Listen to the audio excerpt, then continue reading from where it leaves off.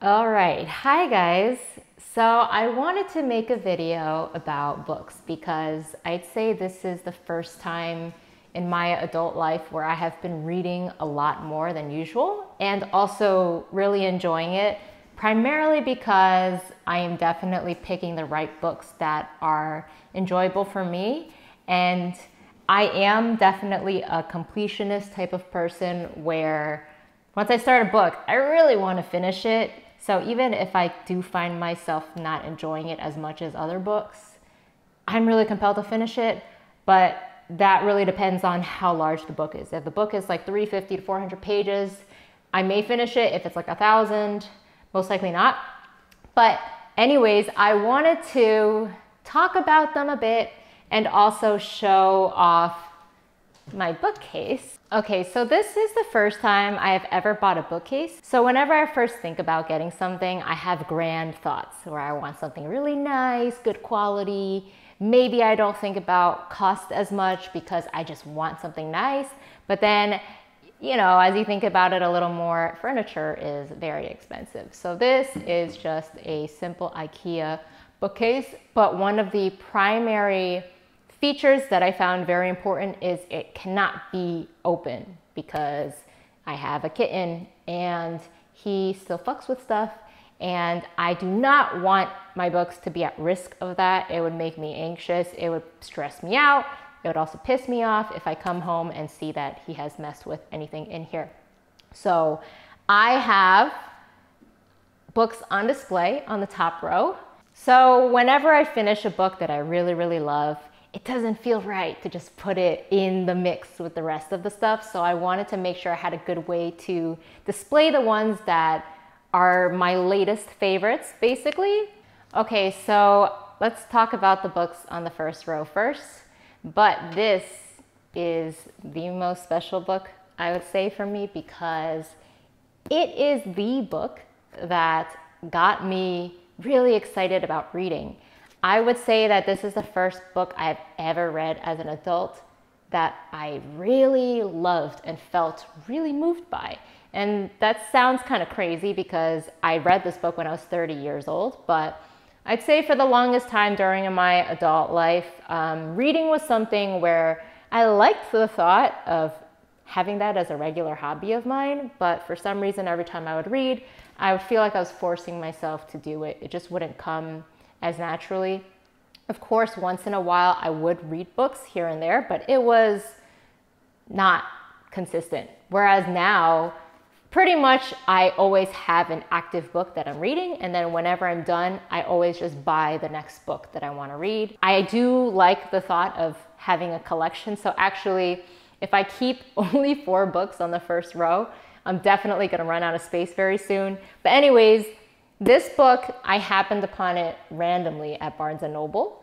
I don't remember why I was there because at the time, I don't think I was like specifically there because I wanted to get into reading, and I like right now, I feel like going to Barnes & Noble is something that I do in between books just to see because I don't always want to buy books online. I know that the price difference is pretty sizable at times. Like I think on Amazon you can get a book for $5 cheaper maybe compared to going to Barnes & Noble.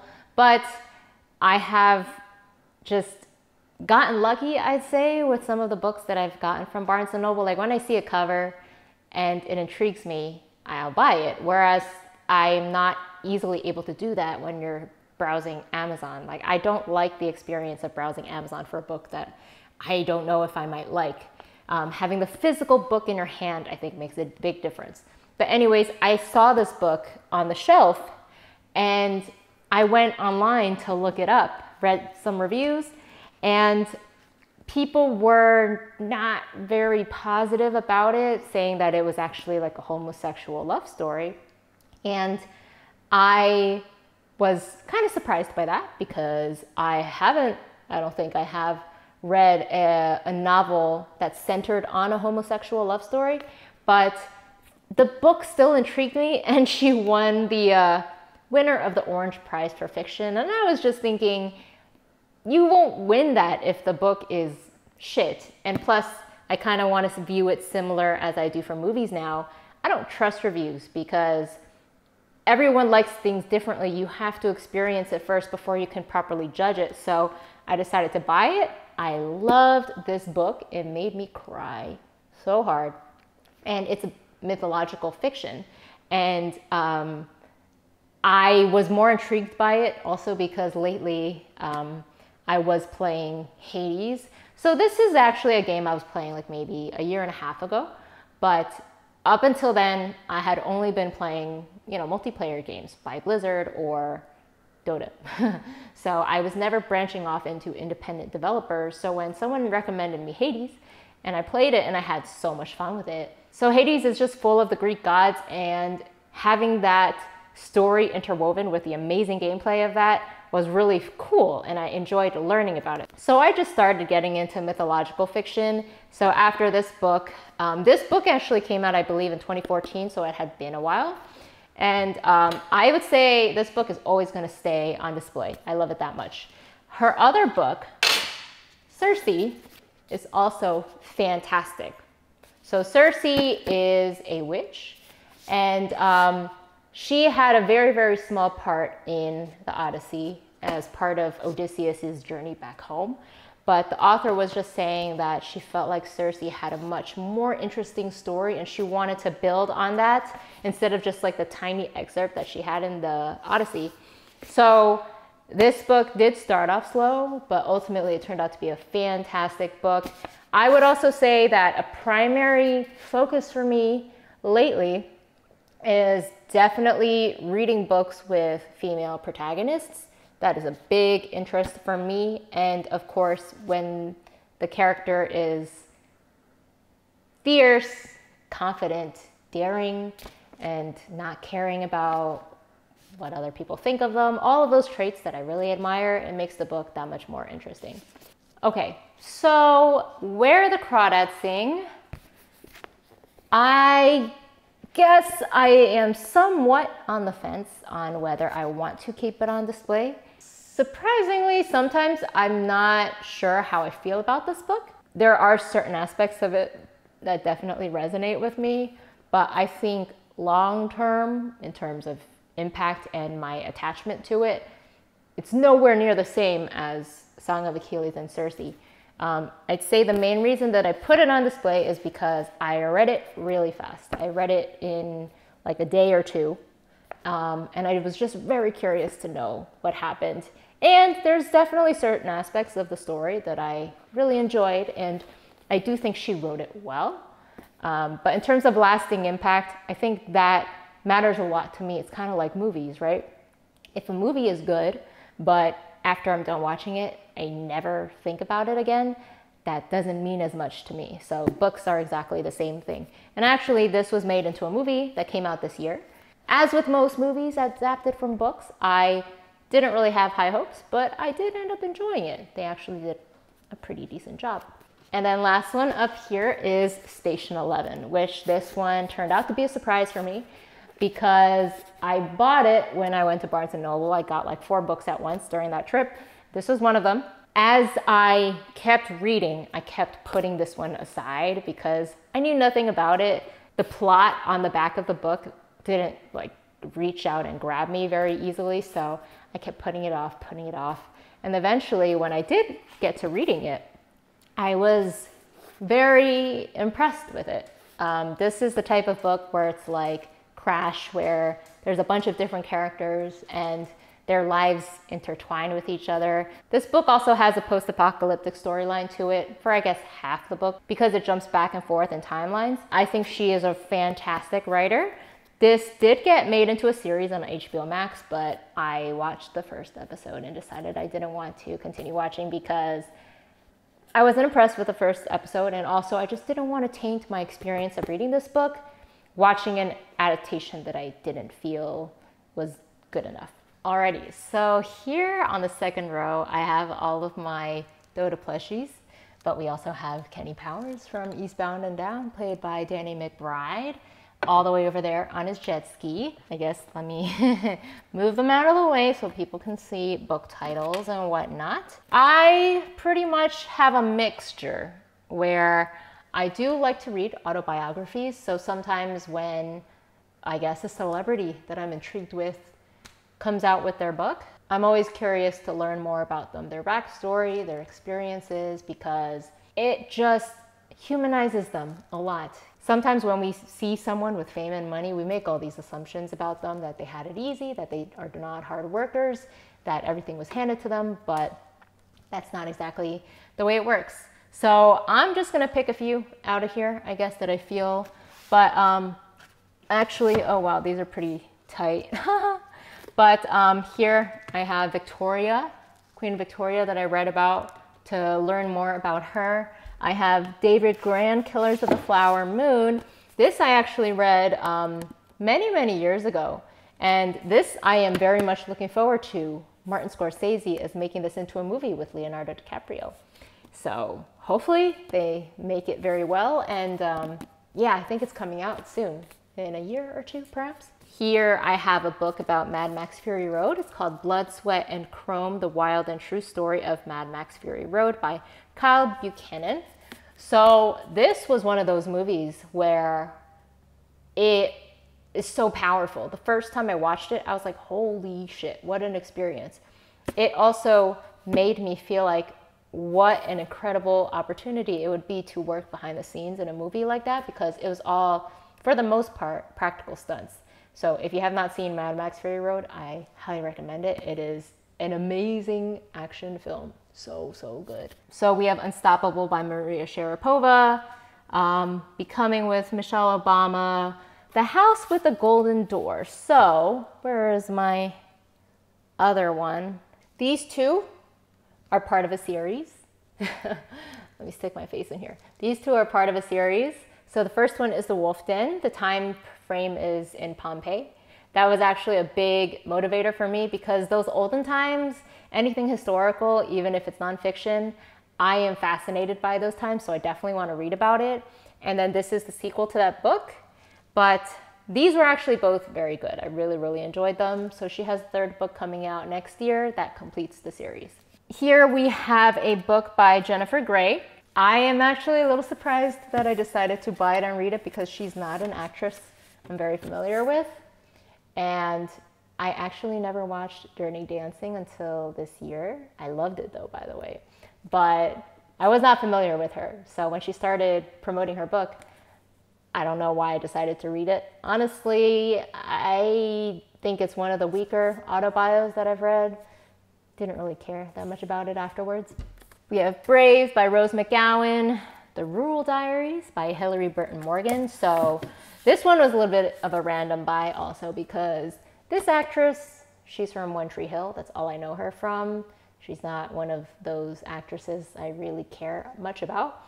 But this book was about her farm life. And I just wanted to hear and learn about what her experience was like, because I wouldn't say it's my dream, but it's definitely my preference to live further away from people and have land. And I guess, I don't know if farm kind of suits that, but it still fascinated me. I have a book here by Sharon Stone. I have Melinda Gates's book. I have this book, The Tiger's Wife by Taya Obrecht. So this book I found on the same prize that Song of Achilles was offered, which is the main reason I decided to read it. Fortunately, didn't really enjoy it. Okay, lastly, we have this lower row, which I am almost done filling out. Falcon's Eyes. This is one that I've read recently that I really, really liked. This is one of the ones that I found at Barnes & Noble, and it stuck out to me because it said a novel of Eleanor of Aquitaine. And based on the picture, I was like, oh, this seems like something during those olden times that would fascinate me. But also Eleanor of Aquitaine was a name I had never heard of. I didn't learn about her at school. So I wanted to hopefully learn about her from reading this book. So although I'd say you learn about her a little bit, but not in the way that I was hoping, in the way where she most likely would need to be a main character, and you would learn about her life through that way. But she was more of a very minor character. She didn't show up until halfway into the book. And yeah, she's just not present very often. But I still really enjoyed this book. This is one of the largest books that I've read. Usually most of the ones that I choose are around like 350 to 400 page range. I tend to leave books that I haven't finished reading yet flat like this. So this is Sea of Tranquility. It is the same author as Station 11 that I talked about previously. And I also read another one of her books, Glass Hotel, recently, which this one wasn't a fan, but I will definitely give this book a chance. I might, well, maybe I will give it a chance next, depending. But there's another book by Celeste Ng. She wrote a very popular book called Little Fires Everywhere that I'm intrigued by, and she also came out with a new book recently that I'm interested in. It's called Our Missing Hearts, I believe. So my last book was this one, Daisy Jones and the Six. Some of my books I have definitely gotten from Reese Witherspoon's book club. So she puts out a book every single month that she recommends, and I believe it is either a woman as the main character or it's a female author. I don't know necessarily what her specific rules are, but this book is about a fictional rock band, and it's told in a interview style format, which I thought was pretty interesting, but I devoured this in like 1 to 2 days, so definitely enjoyed it. I also recently watched The Last Dance with Michael Jordan, so I have gotten into a bit of a basketball phase now. I actually have the Mavericks game on right now. It's at halftime. But after watching Hustle, the movie with Adam Sandler, I was like, why have I not been playing basketball? It is one of my favorite sports. I played a ton of basketball when I was a kid. I was on the middle school team, and I just enjoy it. So I started getting sessions of coaching for basketball, and I went to some games recently. I went to see the Phoenix Suns versus the Mavericks over in Phoenix. I stayed for 2 nights, drove over, and then I went to see Clippers versus the Suns up in LA. And I would honestly go to more if they were in San Diego. I don't like going to LA, and Phoenix is far, so I'm really bummed about that, honestly. But anyways, I watched The Last Dance, and I guess shortly after that came out, Scottie Pippen came out with his own book. I was just kind of curious about this. I wanted to read about his account. Although I would say this book was kind of boring.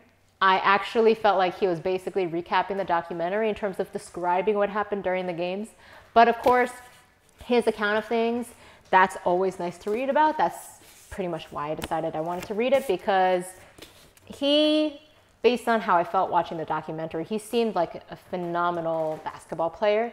It just sucked that he was constantly overshadowed by Jordan. And I understand Jordan is incredible. And in the beginning of watching that documentary, I was just like in awe and wishing that I was able to attend games during that time or even watch them on TV, but that was just not in the cards for me. This book, actually, Wrong Place, Wrong Time by Gillian McAllister, is a very, very good mystery thriller, I guess. It has to do with time, it has to do with like time travel-ish. Well, maybe time travel is the wrong word, but basically she witnesses something and then she finds herself going backwards in time, reliving previous days, and I don't want to spoil anything more than that, but this was a pretty good read. I was impressed by it. So I read this while I was on my trip.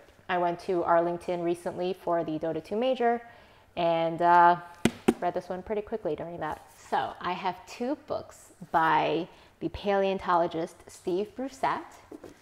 One is about mammals and one is about dinosaurs. And I learned about him on the Armchair Expert podcast while I was driving to Arlington. So that was a pretty far drive, about 20 hours. I needed to drive 9 to 10 hours a day. So podcasts for me is better than music, because when you're listening to conversations, I feel like it allows you to feel more immersed, and perhaps you'll not be as like dazed while driving straight for so long. Music doesn't really do that for me though, but when you're following a conversation and you're engaged in what they're talking about and maybe learning something. Anyways, I just enjoy learning, and I don't know much about dinosaurs and even mammals, and the thought of evolution can still feel crazy to me, because when you're reading these books and they talk about millions of years of time, that seems like a small time frame when they talk about it, because when they, in the grand scheme of things, it's like hundreds of millions of years. But sometimes when they just mention short time frames where things have changed gradually, I don't know. All of that is just really crazy to me. Even thinking about whales. Whales used to be on land, and then just slowly over time, their limbs just went away. I will say though, when it comes to nonfiction books, I've realized is I can't read them just back to back to back. Of course, I think a story is always best in terms of having that really eager motivation to continue reading, but also it depends on the person, right? So some people, if they really love silence, if they really love dinosaurs or whatever, they will be really excited to read it all the time, and they're immersed and they're just super motivated. But I think for me, even though I think the information is interesting, stories and wanting to know what happens next, that kind of draws me in more. And with nonfiction, there's not really, oh, I wonder what's going to happen next kind of thing. You kind of generally know. So actually right now I'm reading about Julius Caesar, and even though for him, I don't really know what happens next for the most part, because I don't know anything about him. That's why I'm reading about him. But you know what I mean. Stories have that pull versus nonfiction. At least it does for me.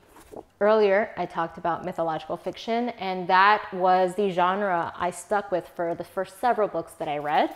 So these books by Jennifer Saint, Electra, and Ariadne, I would just see them in Barnes & Noble, and they would have phrases like, if you liked Madeline Miller's Circe and the Song of Achilles, you'll love this book. And I was like, all right, I will trust you if you say that. So both of these I definitely enjoyed, although of course you can't expect to like every single character you read about. So sometimes the character might show traits I'm just like not fond of, but of course the story and the way it's written is still very good. So I definitely enjoyed both of these, and I'm just happy that there's these mythological fiction, Greek mythology, I should say that instead of mythological.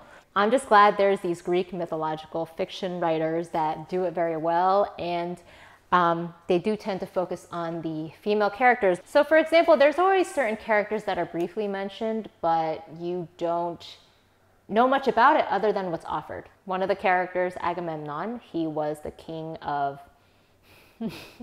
I'm not gonna pretend like I know things very, very well. I already forget, is it Sparta? No, that is his brother. Oh God. Okay, that's not trivia for me, but I'm good with names.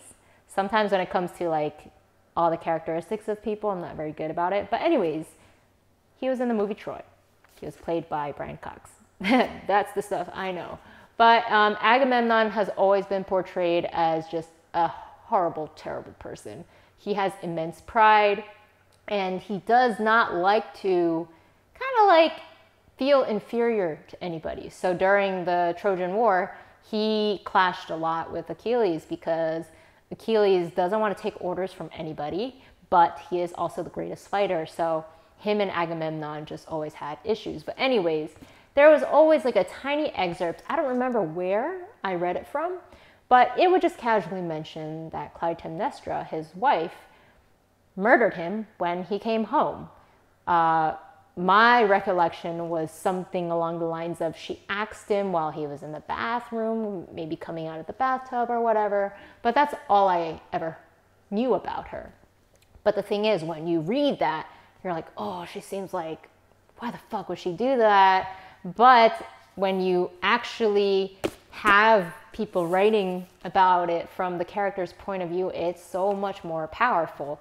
So the reason she did that is because while they were sailing on the way to Troy, they were camping out at one of the islands or something, and there was no wind to carry them across the ocean.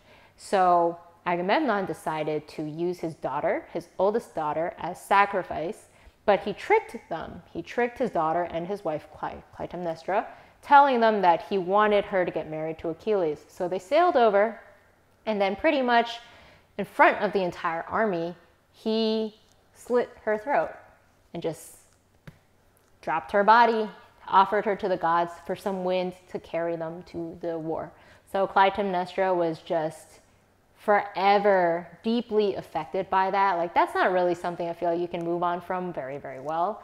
So this book was actually a little bit difficult to read at times because it's from different point of views of either like her other daughter, and I just think it offers really nice history and backstory of characters that you might not be as familiar with. So I really enjoy Greek mythology. I think it's really fascinating. And yeah, I look forward to reading more of them. These are the books that I have read so far. It's funny, when I first started reading at first, I was like, oh my God, I was just thinking, oh my God, how am I gonna juggle everything? Because I'd say for like the past 10 years, I have fixated a lot on making sure sounds like the wrong word, but I fixated a lot on watching movies. Whether it's as often as possible.